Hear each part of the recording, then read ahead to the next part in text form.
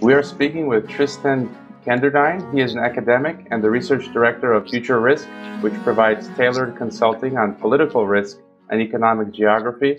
Our topic is China's Belt and Road Stratagem in Central Asia.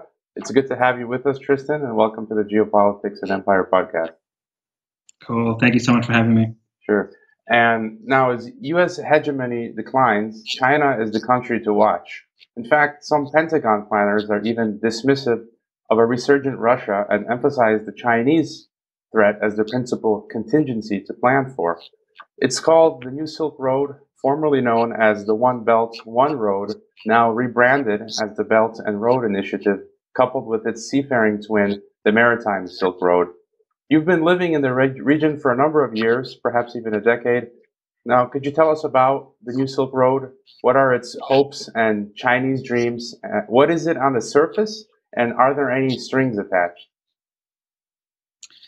Sure. Well, I think fundamentally that it's not a principal strategy, it's a peripheral strategy. China's principal rebalancing is as an ocean power. If you've been following the policy on China as a maritime power, that's clearly the central aim, is especially regarding moving United States hegemony away from the Western Pacific.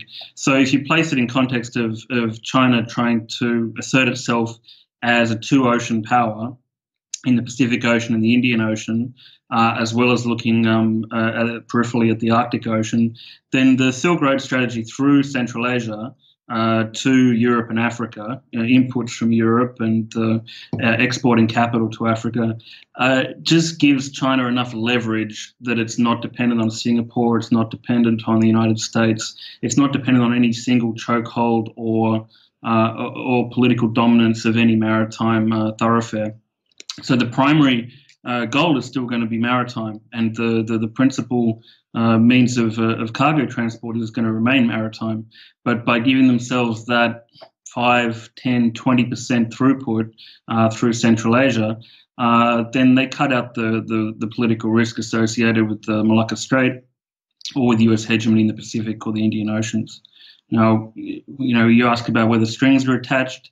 There's most of the investment that we're seeing in Central Asia or the Middle East and Africa, it's a little bit too easy to place them in a geopolitical, negative light and say that there are world hegemony strings attached to them. I certainly wouldn't be selling that line.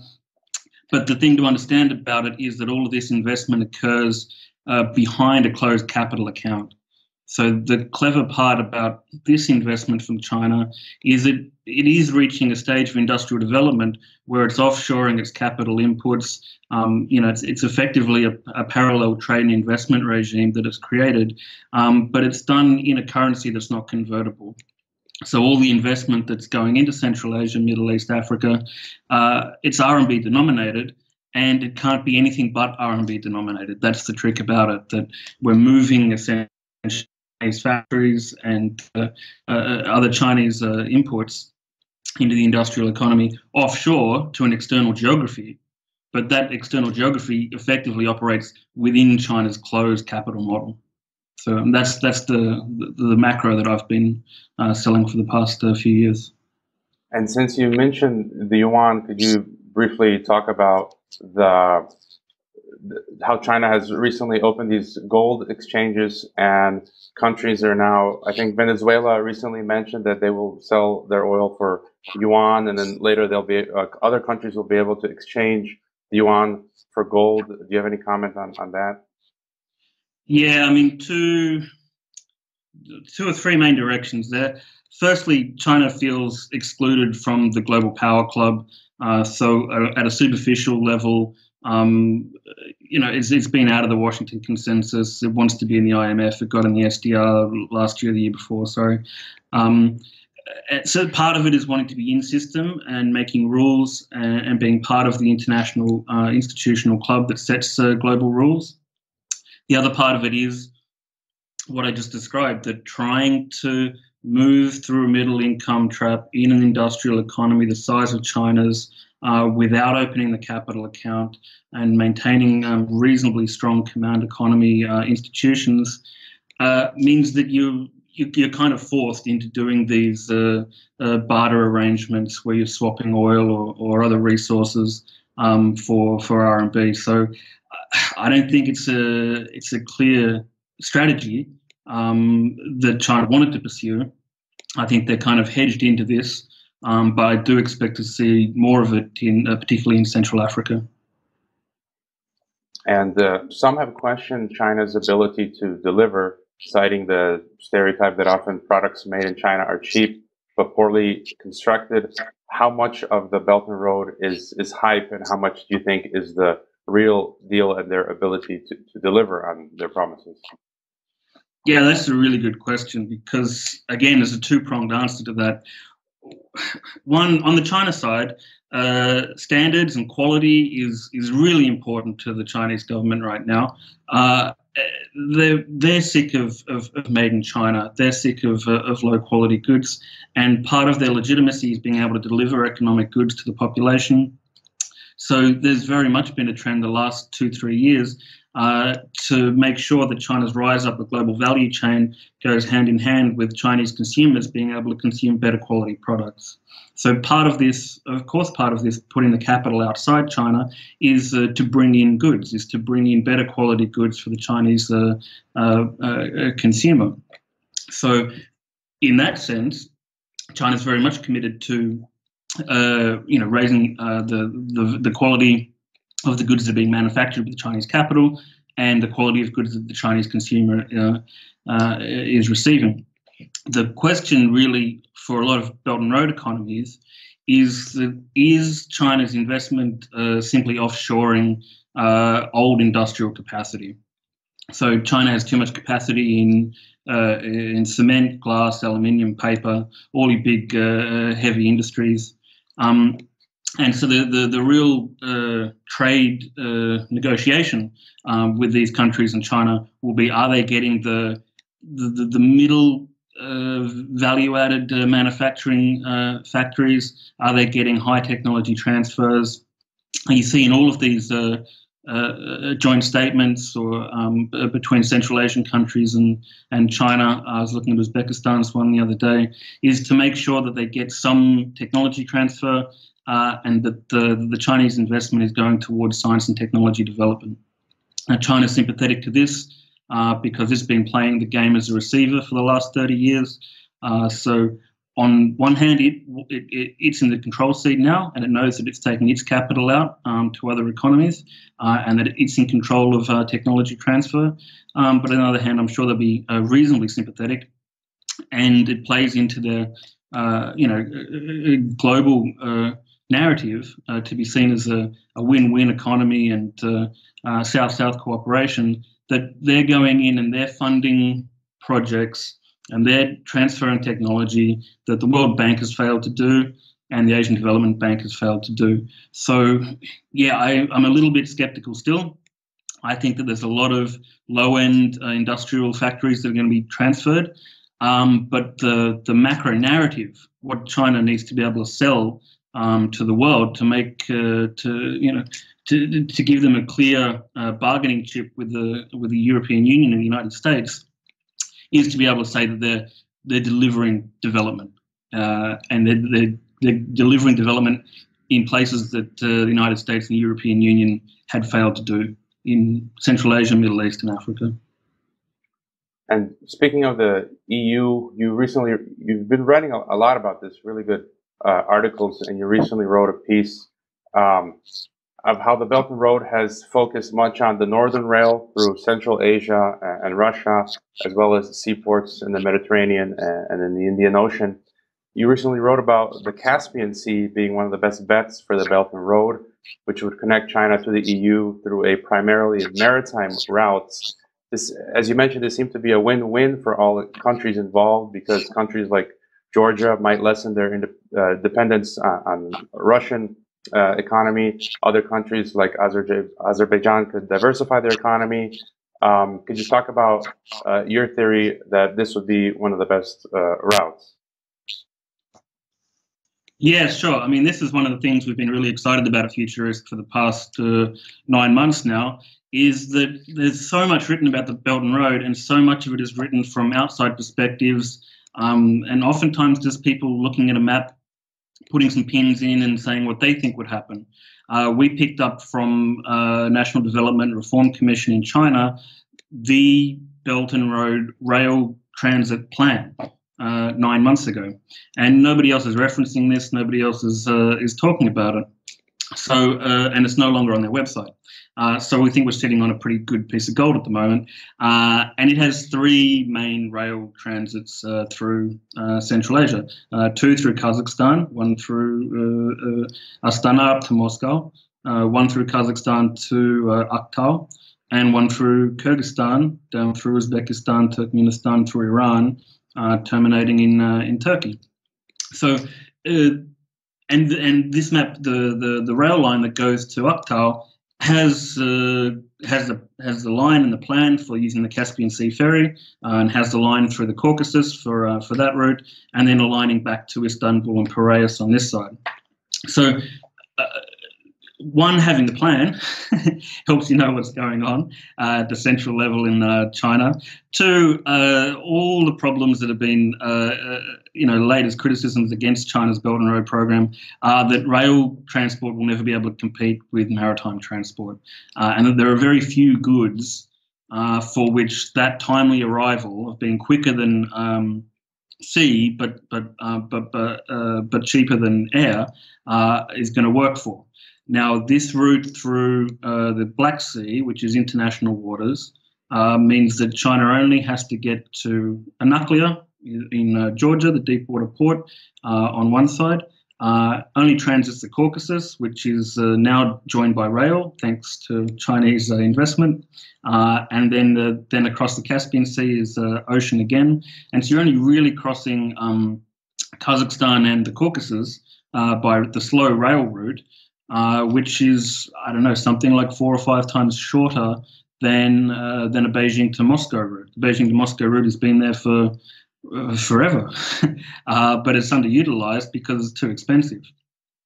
So, I mean, the other thing to look at there is where China's putting its efforts, and where not only the policy narratives have been going, but where China has been on the ground making agreements. Georgia is the first country into the Belt and Road countries to have a comprehensive free trade agreement with China.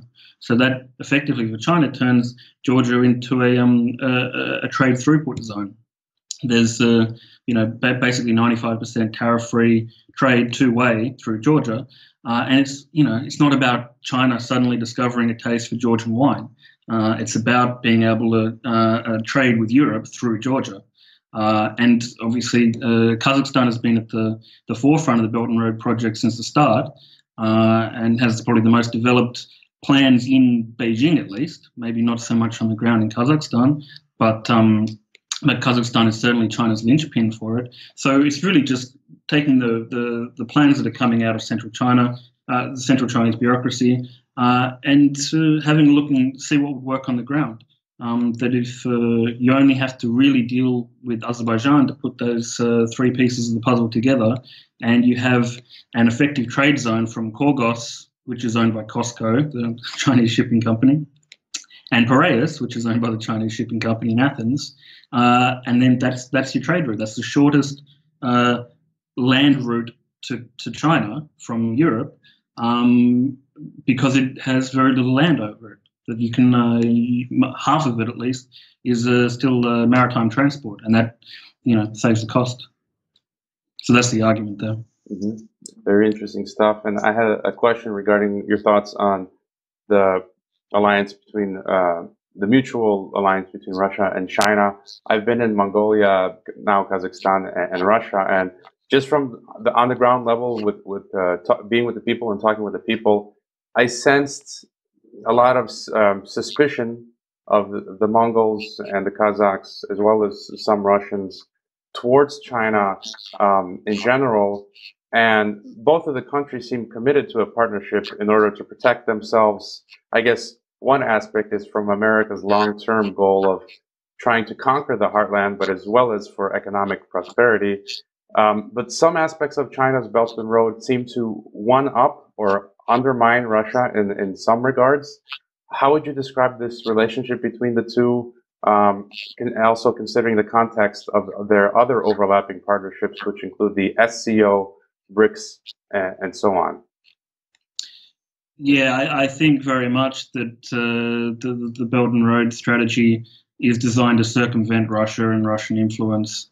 There are a lot of maps around the internet of the Belt and Road project, which shows a loop from Istanbul back up to Moscow and then over to Europe to Duisburg, which makes no sense at all. Most of the investment, most of the agreements, most of the infrastructure is along those two routes that go through Kazakhstan and Caspian and down towards Iran across to Turkey. So I think very much historically there's a huge amount of mutual distrust between China and Russia. I think in a lot of the literature of the 20th century, Western analysts got this wrong and assumed that there was closer collusion than there was. Mongolia is always trapped in the middle, is looking for its third neighbor out.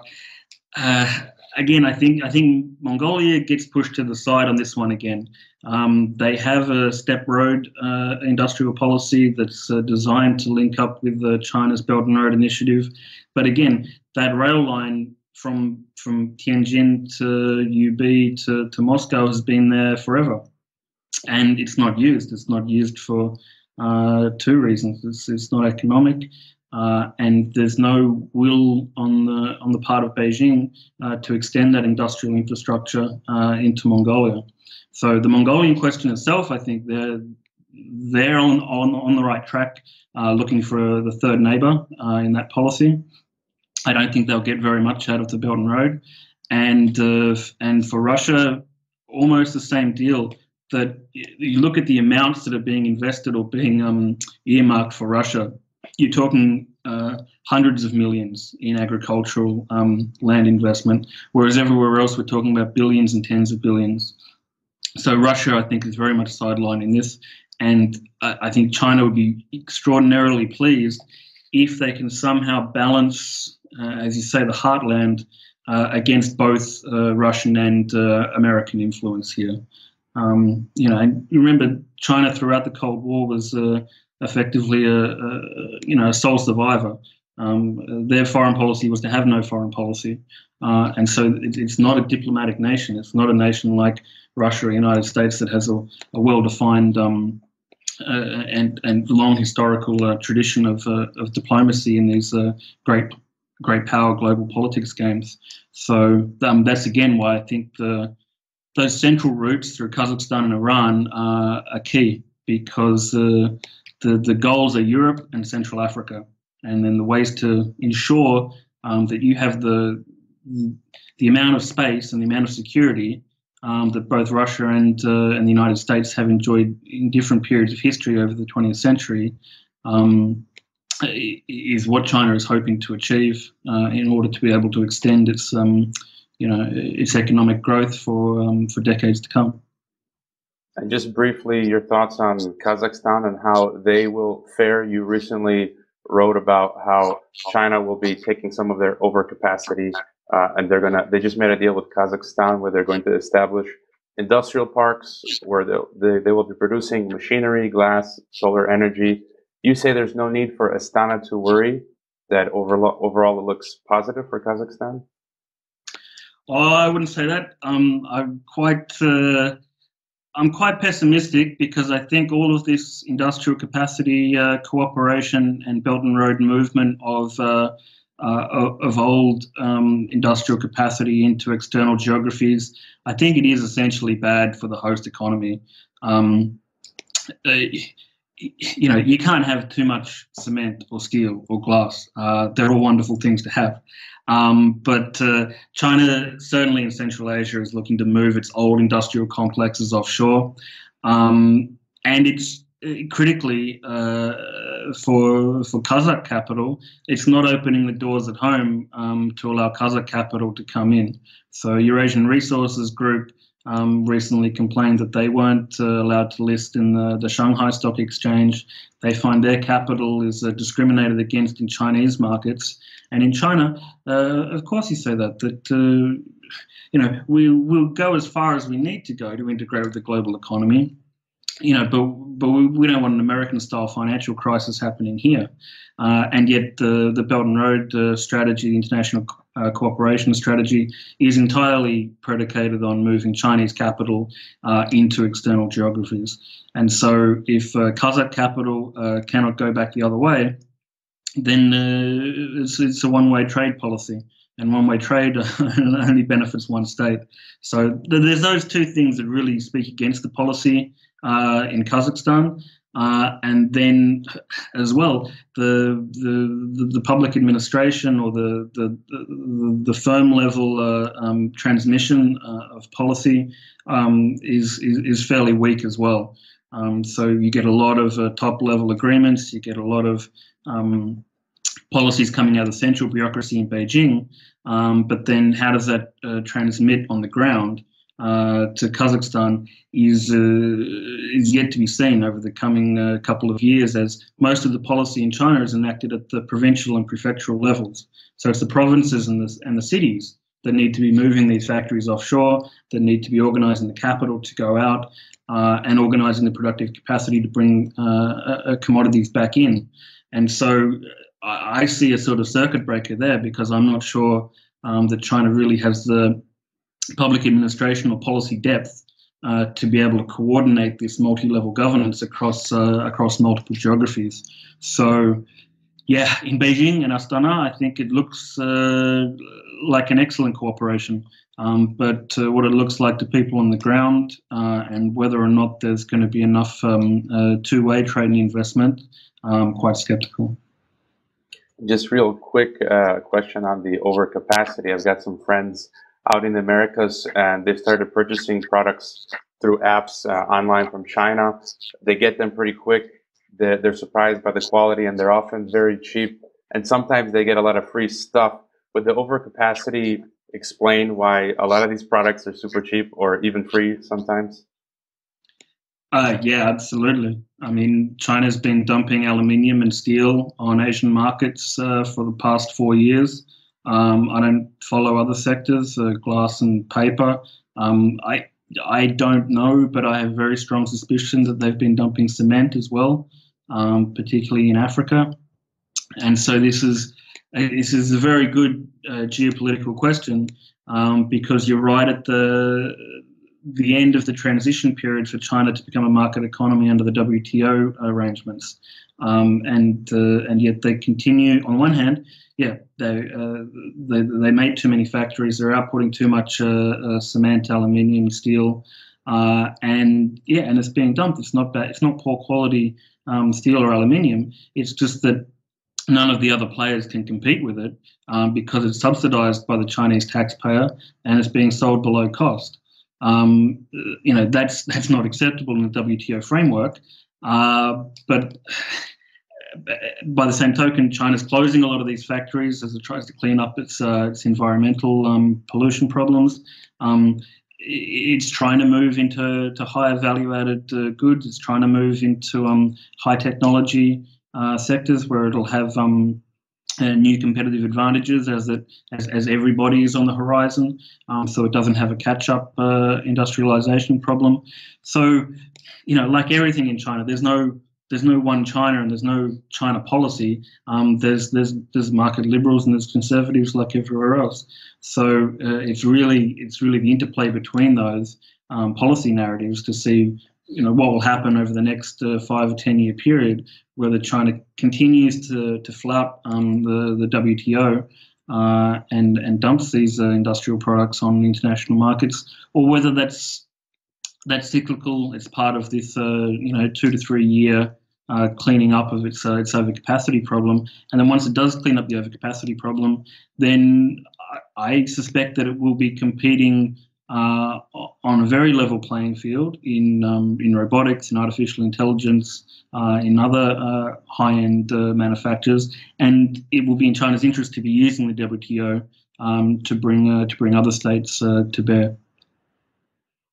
And is there anything else that I've missed, or you feel that is important that should be mentioned regarding the New Silk Road and China? I think one thing that seems to escape a lot of analysts is the long-term trajectory. It's being sold by China as an infrastructure project. And as an infrastructure project, it means you're just competing with other development banks and policy banks, which means there's not too much you can say against China in that sphere. But if you start to see this as an import strategy, as part of a wider trade strategy for China eventually being a net importer of consumer goods, then I think things start to make a little bit more sense. China's been an importer of capital for the last 30 years. The last couple of years, I'm not sure when, it's just switched over to being a net exporter of capital. But it's a net exporter of capital behind a closed capital account, as I said. So it's moving to be a net exporter of capital, but it's not following a flying geese paradigm. It's not having a convertible currency, which means that these kind of firms will be competing with everybody else. So I think that poses severe structural problems for the global economy when you extrapolate that out 10, 15, 20 years when China becomes a net importer of consumer goods like the United States, given that at the moment it's effectively setting up a parallel trade and investment architecture. So think about it in terms of decades rather than years, and the problems start to emerge, I think. All right. And are there opportunities for everyday people to participate in and profit from the Belt and Road somehow? Small businesses, whether they are in foreign countries and they want to import, export, or people living near the New Silk Road. What are your thoughts there? What have you seen? Yeah, look, again, it's easy to be pessimistic, but I think there are a lot of opportunities, particularly because the industries that China's moving, they're not small-scale, simple labour imports. They're industrial complexes. And if you're talking about moving an industrial complex somewhere, then particularly in Central Asia, it fixes a lot of the structural problems that were left when the Soviets withdrew. That the entire Central Asian region operates as one industrial complex. But once you break it up into individual states, all of those complexes are broken. And so there's a series of holes in all the industrial economies there.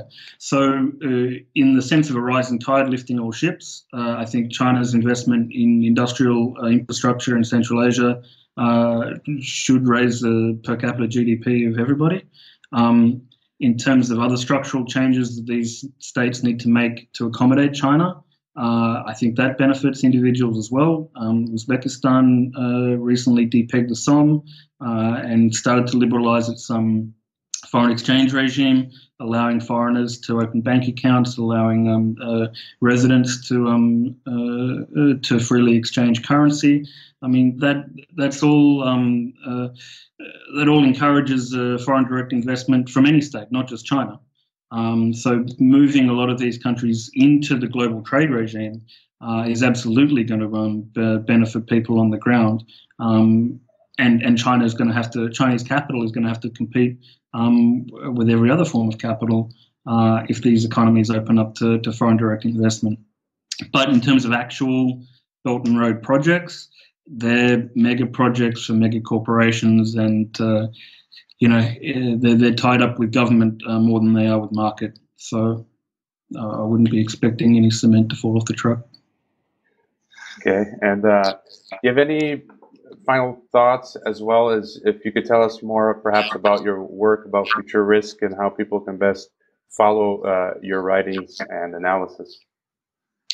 Sure. Well, at Future Risk, we're helping governments and corporations to follow China's geoeconomic policy in Central Asia, ASEAN, Middle East, and Africa. And we're doing that with a primary source Chinese database. So we're mapping and tracking Chinese government institutions and basically abstracting out every policy document that comes out regarding industrial infrastructure, trade, and the geoeconomic policy. So essentially, we're sitting on a database which tells us where China's moving before it actually moves. So we're helping large corporations and governments, as I say, to help understand China's movements, particularly in Central Asia and the Middle East. And again, that's where this thing gets very interesting, because Central Asia, Middle East, and East Africa are all areas that, in the heartland analysis, are up for grabs. That the globalization agenda left behind or distorted. And so China coming through that axis of Central Asia, the Middle East, and Eastern Central Africa, it fundamentally rebalances the world. And so there are a variety of interests which need to pay attention to this, more than simply following the headlines and reacting to what China does on the Belt and Road. Well, thank you, Tristan, for this interview. Central Asia is a majestic place with a long and fascinating history. People should learn more about this step, venture out here. I would hope that the Belt and Road proves to be a win-win for all, but as you say, you're in the business of political and economic risk, so we'll just have to be careful. Yes, indeed.